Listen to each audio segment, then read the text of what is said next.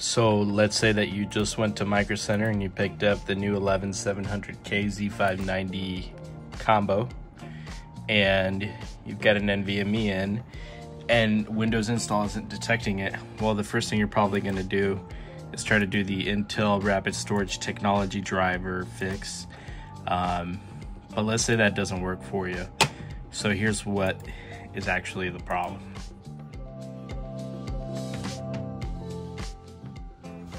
I'm going to reboot the system real quick.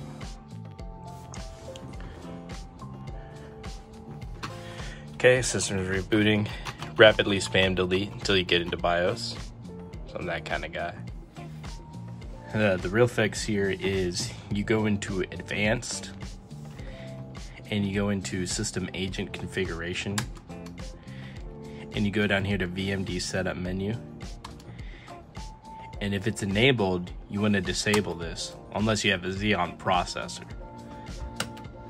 You disable it, hit OK, F10, enter, save changes, reset. And then you go back into your Windows installation.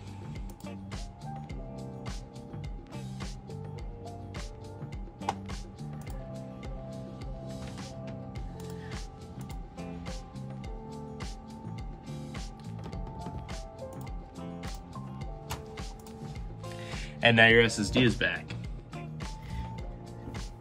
And again, this is only if you have this particular combo, because I've noticed that these boards tend to default to the incorrect settings there for a Xeon processor.